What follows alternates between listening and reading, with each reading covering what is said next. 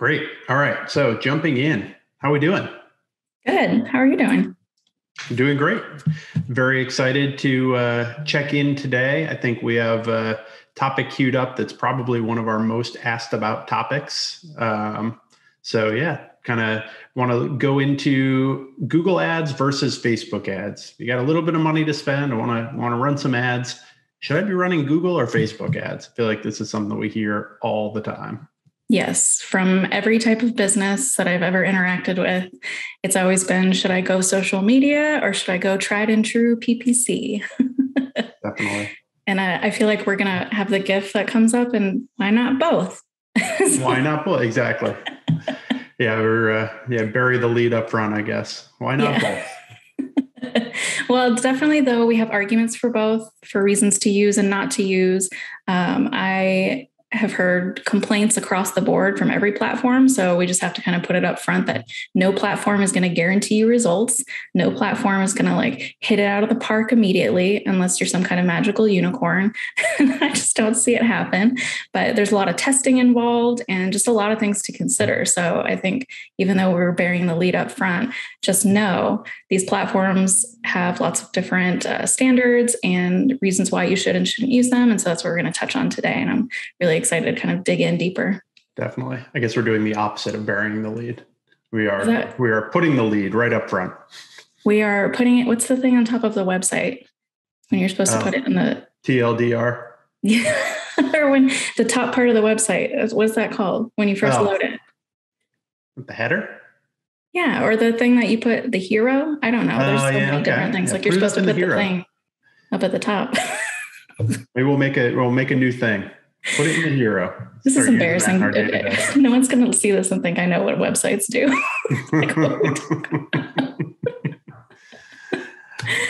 All right. So should we start with Google or Facebook? Why don't you give us the basic, some of the basic differences, and looking at this from the 30,000 foot view, what's different about these two services? What makes a Google ad different than a Facebook ad? Yeah, that's a really good question. I think looking at it from sky high, something to think about is Facebook is what we would call interruption marketing. So when you go on Facebook, you're typically there to socialize. You're there to check in with your Mima and see what she's up to. You're not really expecting to see any certain thing. And that's where brands really take advantage of popping up in a newsfeed or popping up on a sidebar. However it is that they decide to pop up in there, it interrupts what you're originally there for. So a lot like I would say on TV when you're there to watch your show and then they pop in the middle to surprise you with an ad. It's a bit like that. Whereas with Google, it's really intention based. So you are on Google to search for a question or to learn more about a topic or just to investigate something. And that's where you can pop up your ads to show you're related to what they're searching for. So it's very intention based, whereas a lot of social media advertising is interruption based. Definitely. And I'd add the caveat that Google is starting to break into, for instance, YouTube ads or display ads that show up in, the sidebar. I shouldn't say they're breaking into that piece. They've been doing that for a long time. But in some ways, those give some similar interruption-based components. But for the most part, I think it's a really good distinction to say that typically when we're talking about Facebook or Instagram ads for that matter, we're talking about interruption-based versus intent-based, where the user already knows what they're looking for and you're showing your ad to somebody who's pretty far down the funnel. Yeah. And I think something too to keep in mind as we're looking at sort of top level. I know that we've talked about how we could talk about this for days and days and days, but everyone should know that these platforms are constantly evolving and changing, especially with iOS and privacy related issues coming up. They're adapting to those. Instagram is becoming more video focused, which they're getting a lot of heat for. So all these platforms are just constantly evolving. So know that the success that people talk about years ago might not necessarily apply today. There's just so much changing. So I always just like to throw that out there that they're not the same as they were even yesterday. You'll log into Facebook, Meta, it's now Meta Business, and everything has changed and you have no idea where stuff goes, and they're not particularly helpful about it. So that's another thing that I thought I would throw out there, is that this is probably one of the best arguments for business owners to hire people who do this every day instead of having to learn these platforms on their own and try it out on their own. It's because they're constantly evolving, and it's just a big headache for people. So if you can outsource it, please do. Save yourself the headache. Give us the shameless plug here. Yes. But yeah, I think you bring up a good point when you bring up iOS 14 too. That's another big difference with the kind of interruption-based versus intent-based. iOS 14, one of the biggest things that they did was prevent users, tracking users kind of across apps. So if I'm in Facebook as an app, I may not have as good visibility into what somebody did in some other app on their phone.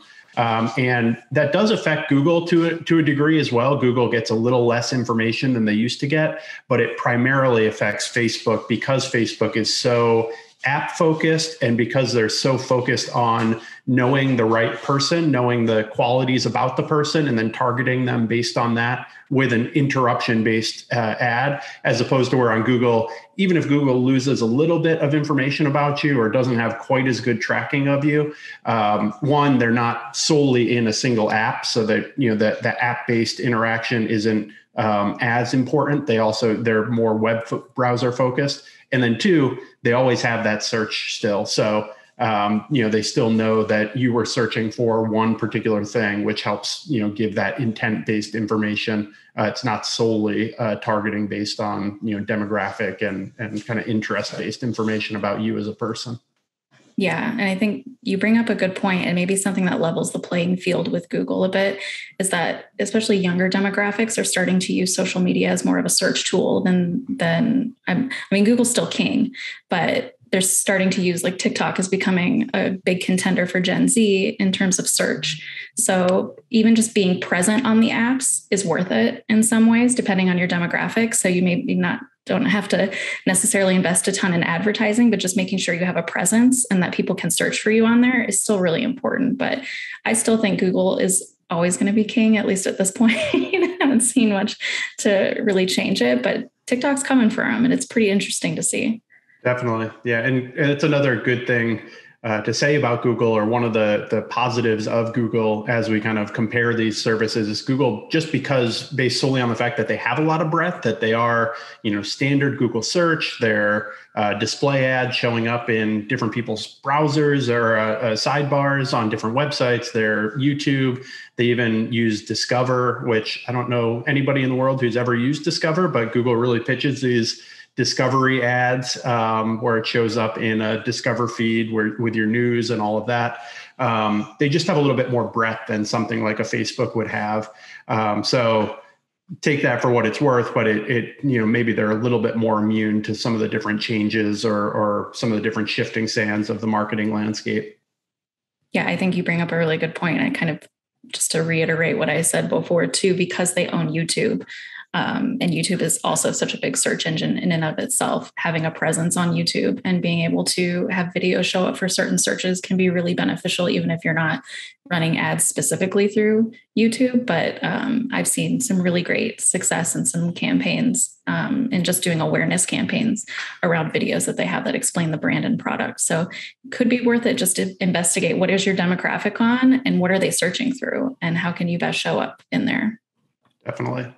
All right, so we've got that Facebook is more interruption-based marketing, Google is more intent-based marketing, but is trying to get into the interruption-based marketing game. We've got that iOS 14 is really hampering Facebook's ability to target and Google's ability to target, for that matter, but probably has a little bit deeper impact on the Facebook side of the house. Let's take another step back and say, okay, so what is Google ads really good for versus Facebook ads really good for? Where do these services kind of shine, knowing that information or those differences? I think I would start out with social media is really, really great for creative.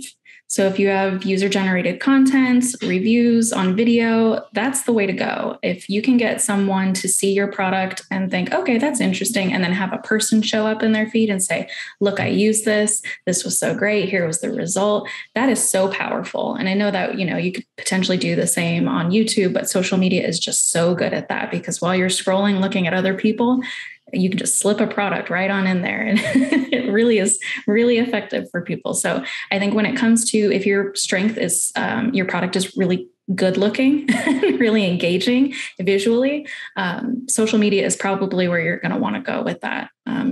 The differences in accessibility for creative is just pretty stark. And I know Google's trying to compete with that. So, maybe months down the road, if we ask the same question, we might have something different to say. But right now, I would say social media is still the best when it comes to visuals and interesting creative and trying new stuff. Definitely. And I think that hits on the point too, that a lot of what those visuals are doing is showing a new product or showing something that somebody didn't know they wanted before, and really kind of introducing and educating the consumer about your product that maybe wasn't on their radar. So I think it does a great job of building that awareness right off the bat, kind of prospecting for new users who probably haven't heard of your product before, but just getting in front of them with the visuals, with video, with images. And as you mentioned, obviously, Google's doing more and more of that, but that definitely is where Facebook reigns supreme right now with introducing new products, introducing new product features too. You kind of, with that visual representation or video representation, you have just more breadth of space to tell your story and to give a little bit more education around, the benefits of your product as opposed to just what you get in a search headline. Yeah, definitely. And I think for Google, something interesting, and I'd be curious on your thoughts as well, when it comes to competitors and getting out in front of competitors, I feel like Google is really good for that, and at least gives you a more transparency around what other people are doing, as opposed to on social media. You're not really going to be able to see what your competitors are doing unless they're targeting you based on your interests, and you get to see it or you hear other people reporting to you. Whereas with Google, you can see kind of on the back end based on your costs and just some other tests that you can be doing. You can get a little insight into what your competitors are doing and if they're targeting for your keywords and things like that. So I always found that to be really an interesting aspect of PPC. I don't know if you can hear Percy scrambling around in the background here. I don't know if she has some thoughts. Picked up on the mic.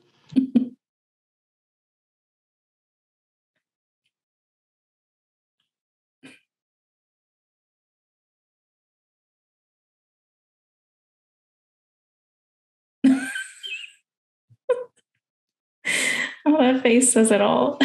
Caught red-handed. We're gonna lay down, turn away. That face said it all. All right. That was great. Back to it. I lost my place here. She distracted me. No problem. I was talking about competitors and how I feel like Google gives you a really interesting insight into what your competitors are doing that you might not necessarily see when you're advertising on social. Definitely. And that's a great point too. There, you have some competitor targeting abilities on Facebook, but I think that's somewhere where Google really shines with either when somebody's searching for a competitor, getting in front of them and trying to, get them to choose your product instead of the competitor's product, or on the opposite side of that, kind of defending if you know that your competitor is searching for or your competitor is trying to put ads in front of people who are searching for your product. Google does a great job of, that brand ads or defending, people searching for your brand keywords and making sure that your ad is right up at the top there. Yeah, definitely. So I think we've talked a little bit about Facebook being super great for creative and Google being a bit more for insights into competitors. Where do you stand in between like either platform for a new e-commerce business owner? How should they start thinking about which platform they should go to? Definitely. So it's different for every business. And I think, as you kind of mentioned up front, the best thing you can do is test, try something out with both. Ultimately, you're going to want to get to a place where you're running both ads on Facebook and Google. And I'm using Facebook and Instagram kind of interchangeably because those ads perform similarly, a different demographic, but kind of have a similar ad style, and we manage them out of the same interface. So a lot of the similar benefits and use cases. But yeah, I would say ultimately, we typically start with Google because it's so intent-based. So if you have a product that is really easily described, or your customers know how to describe it when they're looking for that product, it's nice because you know you're getting in front of customers who already are on the train looking to buy something that's similar to or looking to buy your type of product, and then also to have that brand ad defense, just to make sure that you don't have competitors getting out in front of people who are already looking to buy your product. That being said, if you have the type of product that needs a little bit more story behind it, that needs a little bit more education, that's where Facebook or Instagram may work pretty well, because you have that opportunity to say, hey, you may not have even known how to search for this type of item, but this is why this is really cool. Or if it's the type of item that somebody knows they need, but yours is made in a more sustainable fashion or something like that, that might be a great way where you're not competing just in the mass of people searching for your product as a commodity. You're competing now on a differentiator that you can talk about and say, hey, this is really what makes my product special, as opposed to anything else, anything that any of my competitors are doing, or maybe different than anything that's out there in the market in general. There's just nothing like this. So that's where you may want to start with something like a Facebook or Instagram. But in the long run, it really, we see the best performance when we put these two side by side. So let's, look at something like Google. Or a great strategy is to start with Google. When somebody's searching for a particular product, go ahead and get in front of them with Google ads.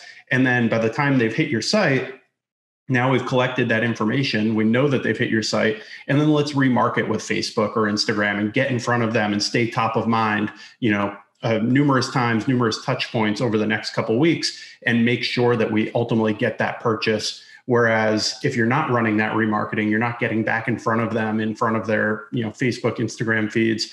You may be in a situation where they did come to your site, they paid, you paid for the click on Google, but then they ultimately went away. Maybe they even got distracted. They weren't purposely not purchasing your product. They just, happened, something else came up that day, and they may never make it back. So I think that's a really good strategy, especially early on, to, start with Google as far as getting in front of people, and then use Facebook to really remarket and make sure that you're closing the sale after somebody's been on your site in the first place.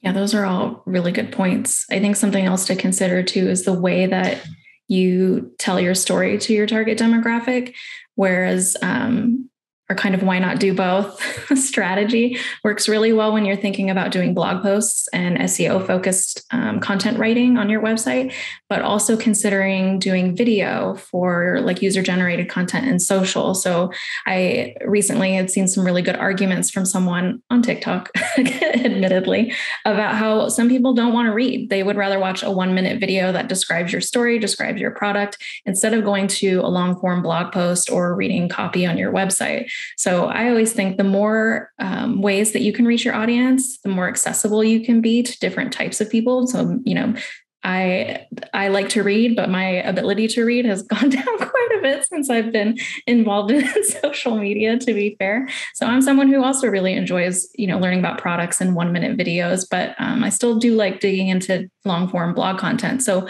why not capture as many types of people as you can in your target demographic by just making your content accessible? And I think a part of the argument to do that when you're a small business is that you can repurpose content. So you can make the video, then you can transcribe it and put it in a blog post, and just have them kind of speak to each other that way. Have it all connected and working for you, instead of only focusing on one and leaving people who would access it in a different way kind of out in the cold. Definitely. And I think that argument kind of stands both for the type of content you're producing and also the channels where you're presenting that. So just making sure that you're touching people as often as possible in as many places as possible. I didn't come across right there, but yeah, from a marketing perspective, making sure that you have as many touch points, getting out there, whether it be Facebook and Instagram and then YouTube, and then when they actually search, get in the browser, and then a display ad in a sidebar. I think all of those things together really help you to reach the user. We call that omni-channel marketing, so reaching the user across as many channels as possible, to ultimately introduce yourself, build a relationship, and ultimately close the sale. Yeah. And I was just going to say that really reminds me of a Google article where they talk about the buying process not being as linear as a lot of people thought, or and just like a straightforward funnel. So I think I'll link that in the show notes so people can see what Google's recommended as the typical buying process. Looks more like a tornado to me, and like a like a circle illustrating it. And just the way people think about purchasing things is not as straightforward as we used to think. So being able to be in multiple places and, like you said, popping up as many times as possible is more important now than ever. Definitely. Awesome. Well, I think we gave a good introduction to this topic. There's probably 10 other things we could dive into, but we'll have to come back to this. For now, let's jump over to what's good. Do you have what's good today? I do. And you know what? I'm going to do a little reverse psychology on myself here. I was going to have my what's good be that I had my birthday this week, which is like kind of boring, kind of basic. But instead, I'm going to use it to try to trick myself and maybe put some good vibes out into the universe for black bears to stop taking over my house. So I'm going to say that it's good that we have had so many black bear visitors that maybe they'll stop coming to our house. And I'll put some clips up so people know that I'm not kidding around and that we don't have baby bears rolling around, that there are some big black bears that just keep showing up in our yard to hang out and eat. And we even had one show up yesterday for my birthday, and we had to scare him off because he'd come before, and we were like, you know what? We're not trying to be friends with you. You need to leave. I need to be able to take my dog out to go to the bathroom. Just imagining a bear sitting there in the party hat. I feel like I've seen that GIF somewhere. I'm going to put one up for sure. Yeah. I said, you were not invited to this party. Please leave. It's not happening. Well, he heard that you're not much of a birthday person and that you needed to celebrate and really, really pick it up a little bit. So maybe that's the thing here. Yeah, adding a little bit of extra spice to the birthday. Yeah.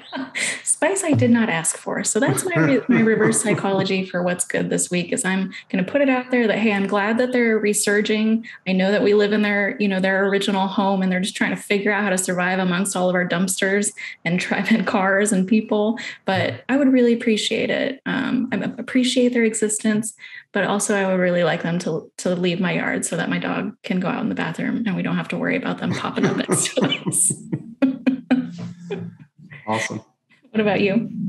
So this week I've got something that I'm really excited about, and I guess is kind of work related. I think maybe some of our listeners in the kind of craft brand space will have some takeaways here. But I went online, this similar as we've talked about TikTok 10 times today.